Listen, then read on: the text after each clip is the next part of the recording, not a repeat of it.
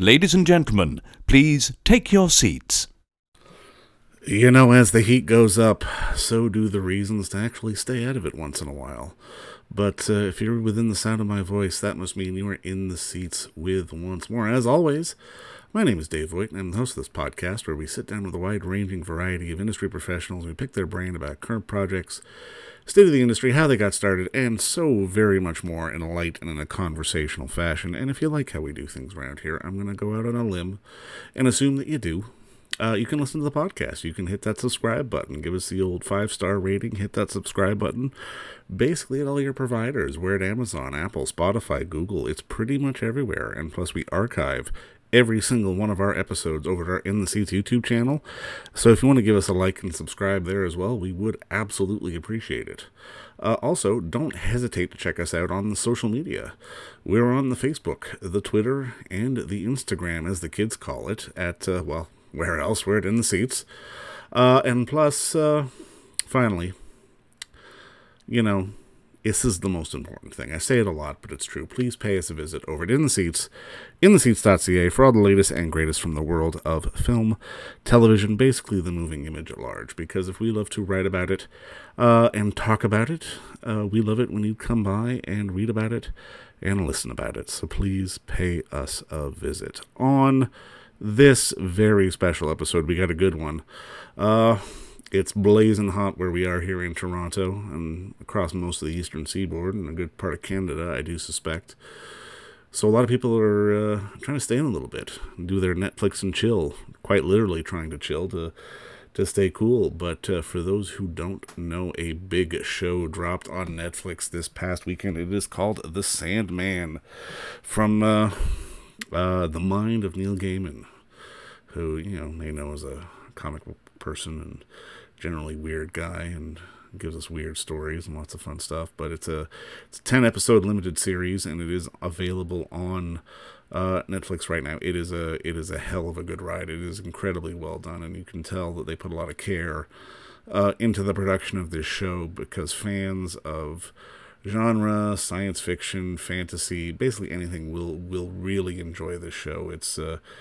It's a healthy dose of a little bit of weird, which is never a bad thing in our estimation. But on that note, speaking of note, it's funny I say note, but what we did is we had the unique opportunity of talking with the composer of the show, Mr. David Buckley, and talked about sort of composing music for a show like this and how early on he gets involved and the job of a composer and influences and all that kind of fun stuff. It's a unique job that a film composer has, because, I mean, it essentially starts, you know, them alone at a desk with a keyboard working on some stuff before they sort of build it out to the big complex soundscapes that we hear on shows like The Sandman, which, like I said, is available streaming now on Netflix, all 10 episodes.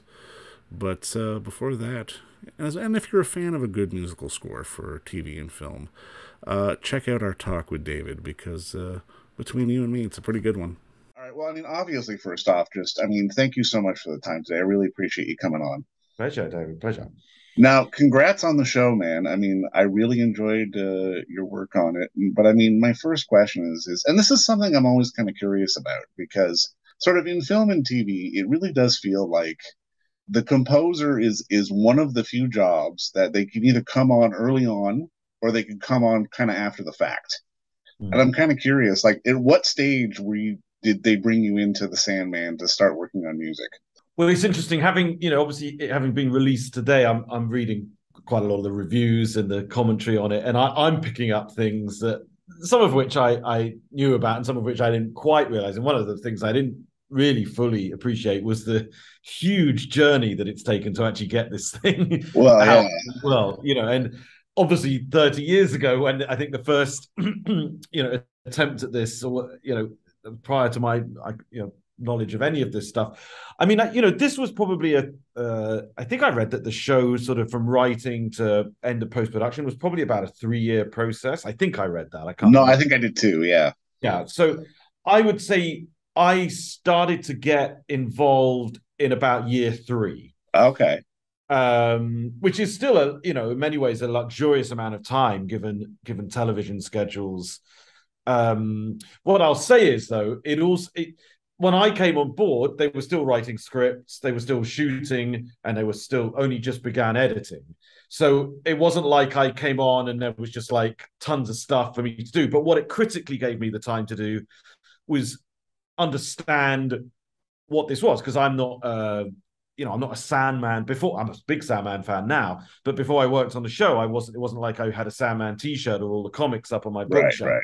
So it gave me an opportunity to understand both the source material, Neil's comics, and the aesthetic that the show was going for, how faithful they're going to be to comics and how far in their own direction. And it gave me some time to kind of, try things out and make some mistakes and try and find a tone for what is a quite, a difficult show. I mean, it's not a straightforward, just do this and then it will work for all 10 episodes. It's a lot more complicated than that. Does having that time, allow you to just sort of understand, I guess, maybe the creative bent of the show, especially when it's still sort of being assembled? Yes, it certainly allows me to realize. What it allowed me to do was, rather than just be daunted by the prospect, I was forewarned that, this was going to be, not say genre hopping, but certainly, we were going to move from episode to episode to episode, and it was going to feel like we're, close to like opening a new book as opposed to a new chapter. And, when you're told that, you kind of think, oh, all right, okay. And then I watch it, I thought, boy, okay, they really do mean that. We are moving around and really embracing different aesthetics and different dramatic sensations. And rather than just being freaked out by it, which was my initial kind of thought, I was like, oh my God, what do I do? It actually I had time to calm myself as well. And I had time to talk to people about it. But, both my family and friends, but specifically, the creative people on the team, we could really chat about what's required, as opposed to, a more brutal television schedule, which I'm quite accustomed to, is right. But you want music here, here, and here. Get your first drafts tomorrow. There was certainly time. I'll tell you, at the beginning of the schedule, it felt like there was all the time in the world. By a certain point, and it was like, oh my God, how are we going to get this done? So even the gift of time that was present at the beginning somehow evaporated, and it became brutal as things went on. No, was a lot of that just back and forth with people like Neil and David? Because in watching the episodes that I have so far, I think what I really enjoyed about your work here is just that it's very sort of subtle and it's calm and it's not necessarily overwhelming. Like, because to me, the two best kinds of scores are either sort of the John Williams bombast or sort of the quieter stuff that sort of really elevates the material. And I think your stuff does that here. Yeah, before, as in any project, before one starts writing, when they're even selecting a composer, there are numerous conversations about music, but it can only be speculative because basically the music doesn't exist. So anyone could talk about anything. They could say it should be this, it should be the other. But until you brought someone in who's, willing and able to start committing things to picture, only at that point can you really say yes or no, or maybe, or more. That's when something tangible is born, and you can get into those kind of discussions. Having said which, it was very clear, one of the reasons that I was very happy to get this job is that I liked the fact that this wasn't an action show. I've done so much action over the 15, 16, however many years I've been doing this. And frankly, it's exhausting. Action scores often get really bad raps. And, there's often some really, some standout ones, possibly one every 2 years where people think, oh God, that's a great action score. But more often than not, they kind of get trashed and it's sort of like forgettable. But they don't, I think people who slag off action scores don't realize the sheer, what we're contending with sound effects and, big explosions and how do you keep the energy going? Because I swear to God, all the action scores that get maligned by film score guys, you pull that music out and that scene is not half as satisfying as when it's there. Anyway, that's a little rant about action score. I loved the fact that wasn't what I was being asked to do. I was told that we don't need to worry about that. Yeah, there'll be a few moments where we need some pace and the show is not devoid of action, especially if you get all the way through to the end. You'll see that things do get a little bit more. There's a bit more meat on the bone.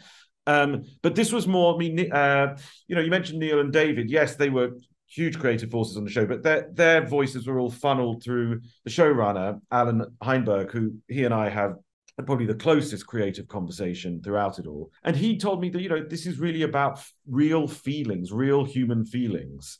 And that's really where he wanted me to live musically, about the reality of things. And he wanted me to help, we already had good performances. So he wanted me to help just bring those to life, to whatever dynamic was necessary from the score. And certainly, thank God, there was no ever and really very little insistence from anyone across the board, Warner Brothers, Netflix, DC, or lots of people who had a say here. But mercifully, that the note the composer hates is, can we sting this? Can we hit that? Can we make a big meal of this moment? Because you suddenly think you're taking the audience for fools, and I don't think we ever really had to do that with the score. Yeah. Now, I mean, I'm curious, between TV and film, how does the job change on your end? Because, I mean, I've got to imagine TV must be a little more challenging, not just for sort of the time crunch and the demands, but just because things are evolving. It's similar music, but there's got to be evolution on it as opposed to sort of this one chunk of a story.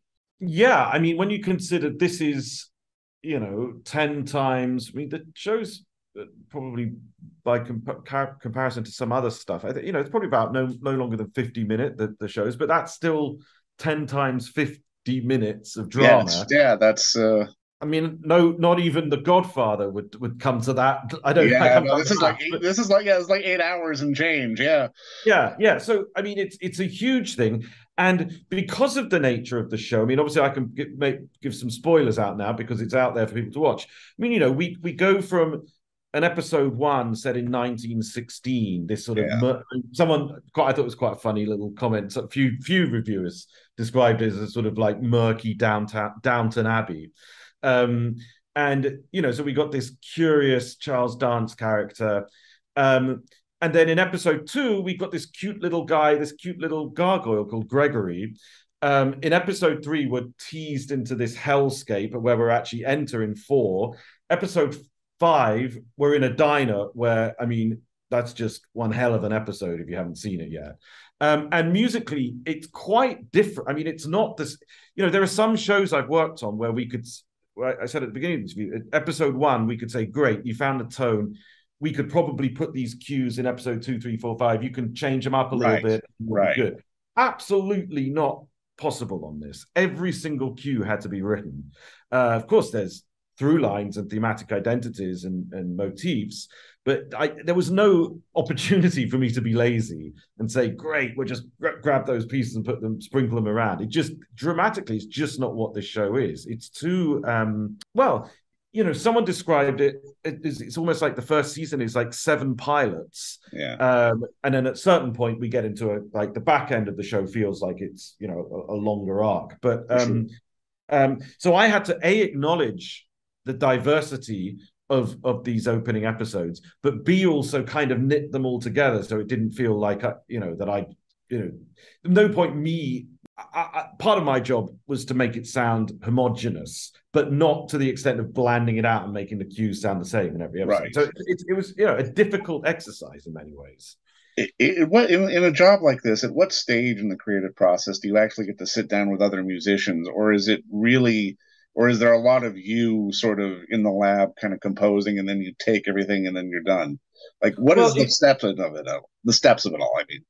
Well, this was both those approaches. I was thinking, I'll give a succinct answer to that because I think it's obviously, I start here, I've got my keyboard right in front of me and I start kind of messing around with things. And then when I want to bring that to a next level, I will enlist, I've got, over the years, an incredible eclectic band of people who have home studios and microphones, and more often than not, they play an unusual instrument or an instrument which is very ordinary in an unusual way. And I'll start kind of combining that with my stuff that I've come up with, bringing, getting them perform, whatever it may be, mixing it into it.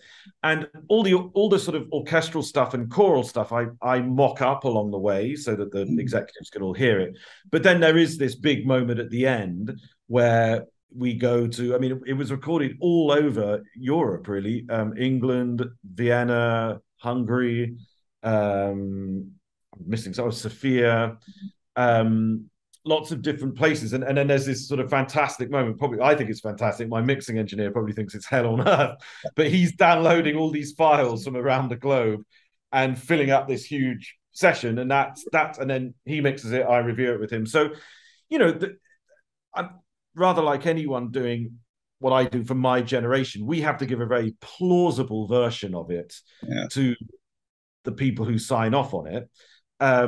In other words, it's got to sound like you can't leave too much to the imagination. They want to know that if there's a big, majestic bit. For example, when Dream walks up to his palace at the end of one, and I think it's at the end of one. It may have moved to the M2. I can't remember, but he sees this.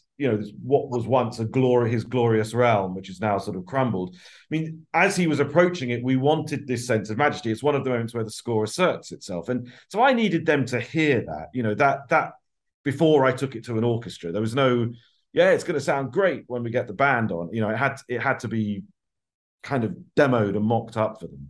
But that's part of, a composer, I say of my generation, I think there's composers who are a couple of generations above me who probably still have the luxury of saying it's going to sound great on the day. But my ilk, we have to program, arrange, orchestrate, mix, produce. It's just, we're called composers, but we have to wear all those hats. Yeah.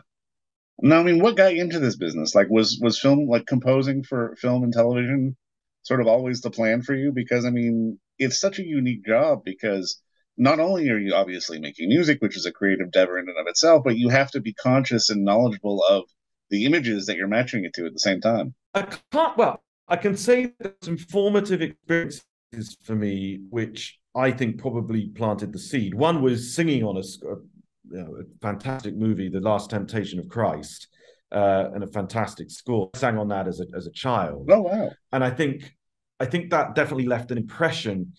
I'm not going to categorically say that at that moment I knew what I wanted to be, but I will say that it piqued my curiosity as how music can exist beyond just its own entity, that it can join forces with other disciplines and artistic forms and become something new. And I think that definitely stuck with me.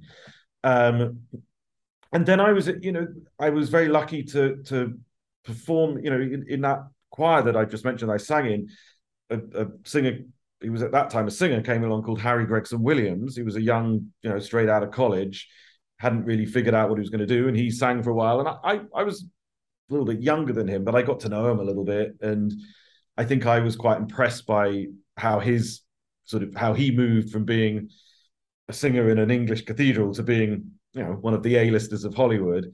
I'm not going to tell you that I was I love John Williams, and he is one of the greats. Well, it's such an obvious comment, but I wasn't. I know so many of my colleagues sort of reference him as being where it all began. They heard his stuff, and then it was like a lightning bolt.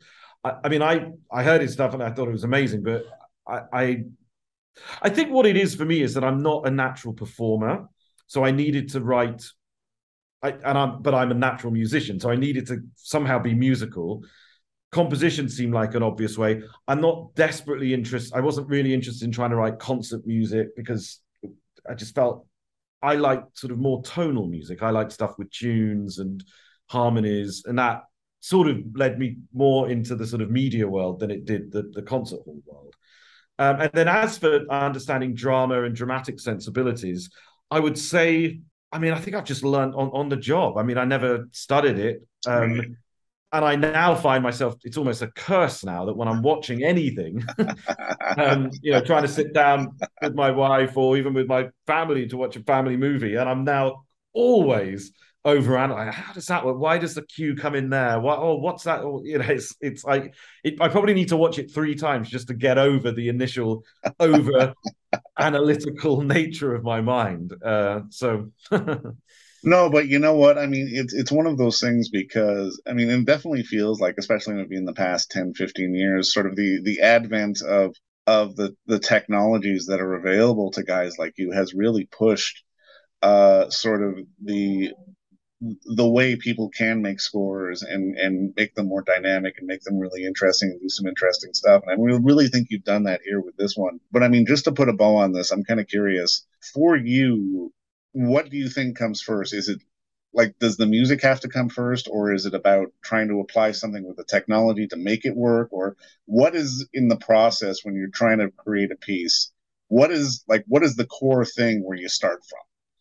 Well, if I when I was making the soundtrack album, I was combing through a lot of music to kind of condense it down to the whatever it is, 90 minutes.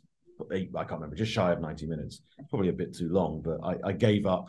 After a while, I thought I just don't want to kill any more babies. This is, people can always hit skip if they get bored or something. And I was kind of remixing it when I made the album because Right. when we now don't have dialogue and all that kind of annoying stuff getting in the way. So I can feature things. And, there are lots of, I'd say subtle kind of trickeries and nuances and things that often, you either feel or they tickle the ear in a non-aggressive kind of way. And they're all, Right. a lot of time was spent, even though everything was performed live, every note. Well, yeah, I say that every note had its origin in a live player. The fact that some of it was tricked out and warped and weirded up, that's another story. But that is all to me a little bit secondary. It's hugely important, and in fact, I think it's what, for me, certainly, it's what makes this score. It is.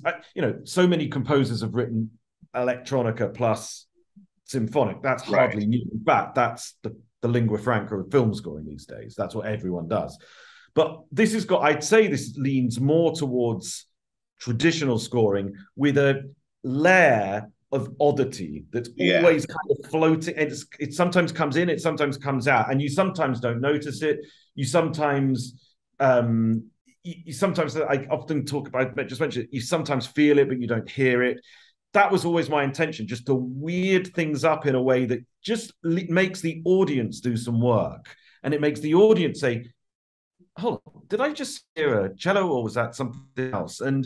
But to answer your question, for me, it all out this is TV, computers, and it starts here where there's a good old piano and a good old fashioned manuscript paper and a good old fashioned pen. Right. And that's where I like to, because in that space, I don't feel like I'm on the clock. Yeah. I don't feel like at some point I've got to hit send and it's got to go to a producer and then all hell breaks loose. And when I'm in there, it's like it's not connected to the internet. It's got crappy Wi-Fi signals, so it's like Right. can't even get a phone call in there. And I feel like I can just fumble around on the piano because I'm not a particularly good pianist, but I can do something that just feels, even if it's basic, it feels like a musical statement that if I were to, at the end of a dinner party, if someone would say, what was the theme of the Sandman? I could go, there it is, boom, boom, boom, play it. And then, of course, all the color, all the trickery, the playfulness, the all that stuff comes to life in here. And of course, with the It's orchestra. birthed out of that. No, absolutely. Yeah. And I think that's my general rule of thumb. Unless I'm doing an extremely electronic. I mean, I think it was a couple of years ago. It was during COVID. I can't really remember when anything was then, but it was a pretty brutal film called my God, I've forgotten what it was called. It was with Russell Crowe. He was a sort of road rage film. Unhinged. Unhinged. Thank you. And that they wanted a dirty electronic, no melody, just kind of gnarly score. Probably quite rightly, there was nothing poetic in that film. There really wasn't. It was like pretty kind of grungy. And there is an argument that could be made that I could have counter-programmed and I could have scored it with harps and flutes, and I think I would have got fired on day two. But that didn't need the piano or the manuscript paper. That just needed some aggression and some twisted stuff. But I don't get those jobs very often. Probably not a bad thing, because they're not the sort of thing. Your mum comes around and says, "Oh, darling, what have you been working on?" And you hit play, and she sort of walks out of the room. Right? Yeah.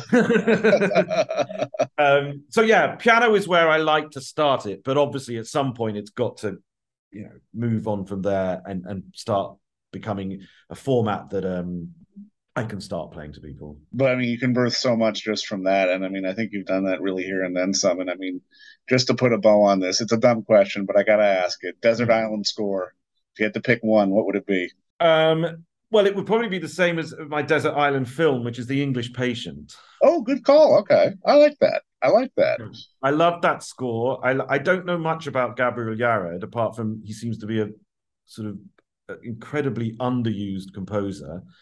I guess he speaks his mind or something like that. I have no idea. I don't know why he does it. I just thought that was a sense. So I loved his, because he uses Bach within the context of the movie, and with very subtle Middle Eastern elements. Really, like, yeah, if you were to put that in the hands of someone else, it would have been so crass and kind of on the nose, but it's just so delicate.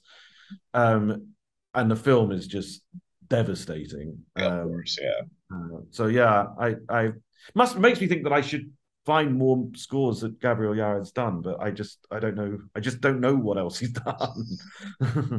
But you know what, man? Just keep doing that delicate work, and congrats on this. And thank you so much for the time today, man. This was fun. Absolute pleasure. Thanks for having me. All right. Cheers, David. And don't forget to visit our friends over at Bay Street Video for all your DVD, Blu-ray rental, or purchasing needs this summer, as they are still open for curbside and some mailing delivery as well. Over at 1172 Bay Street, Toronto, Ontario, Canada, you can give them a call at 416-964-9088. That's 416-964-9088. Or send them an email at baystreetvideoto@gmail.com for any of your DVD and Blu-ray needs.